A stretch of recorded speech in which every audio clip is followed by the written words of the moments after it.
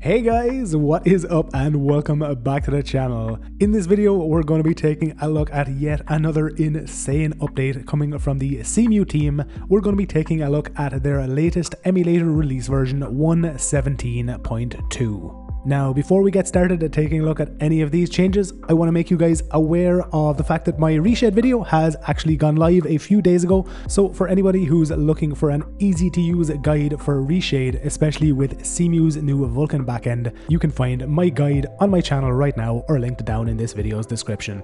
On top of this, we also updated the Reshade version, so if you followed this guide already, please make sure to update the files I provided you with to the new versions, since these new files give a drastic improvement to stability and performance, also adding compatibility for AMD GPU users and also any users who are using laptops with Optimus technology. Now that little update's out of the way, let's jump straight into it and take a look at all the changes coming in 1.17.2. First things first, with this update releasing for Cemu's Patreon supporters last Friday the 14th of February, this of course meaning that it's releasing to everyone in the public for free on the coming Friday, February the 21st. What I'm going to do now is I'm going to just blast quickly through the changelog for 1.17.2, then we're going to take a look at some of the more major changes, and believe me, there are a ton of major changes in this new version. Starting things off with some general improvements, they have fixed an issue where the games list would display updates or DLCs instead of your base game.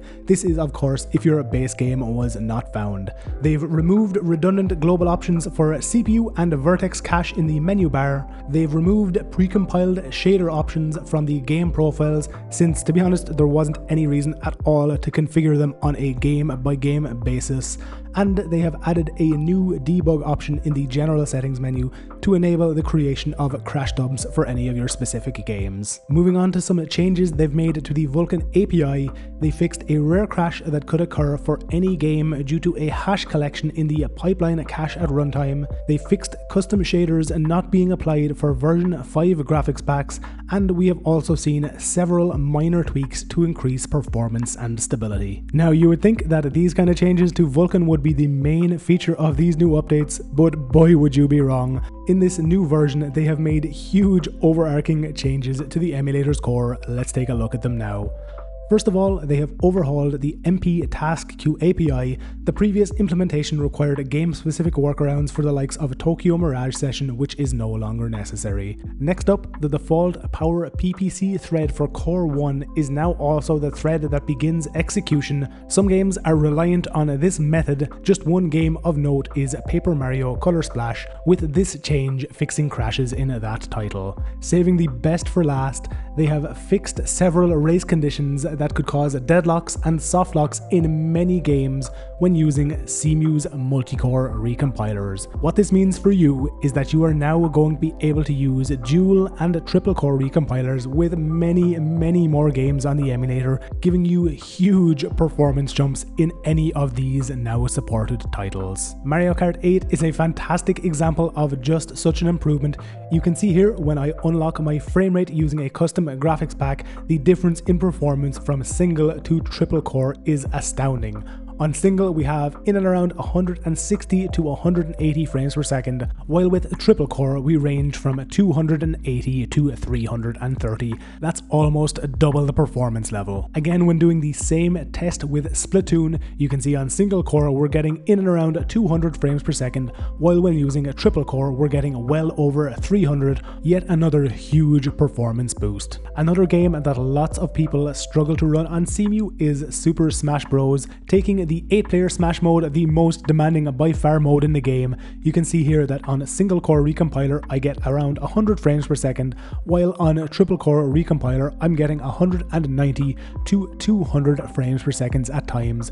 Again, almost doubling my frame rate using one single settings change. Now, it's not just those titles that have seen a big performance uplifts. We also need to remember that there are many games on Cemu that actually have 60 frames per second patches or 60 FPS FPS mods. One fantastic example of a game like this is Hyrule Warriors. Thanks to this update, not only does it no longer deadlock or crash when using multi-core recompilers, meaning that due to this and the performance improvement from it, Hyrule Warriors should now be playable at 60 frames per second for many more people. Tokyo Mirage Sessions is yet another game with a great 60 frames per second patch, and thanks to its now improved compatibility with multi-core, should be far more playable at this frame rate for many more users. While there's a lot of compatibility testing that's going to be required in the coming days and weeks to determine what games do and do not work with these multi-core recompilers now, just a few of them include Twilight Princess, New Super Mario Bros. U,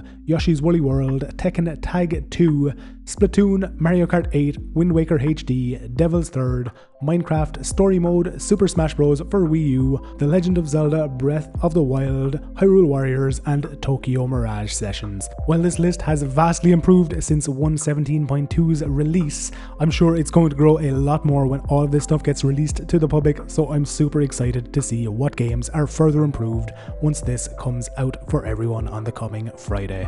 As always, if there are any games you'd like to see tested on 1.17.2, leave those game requests down in the comment section, but for now at least, that's going to be it for this video. Once again, if you enjoyed it, please remember to hit the like button down below.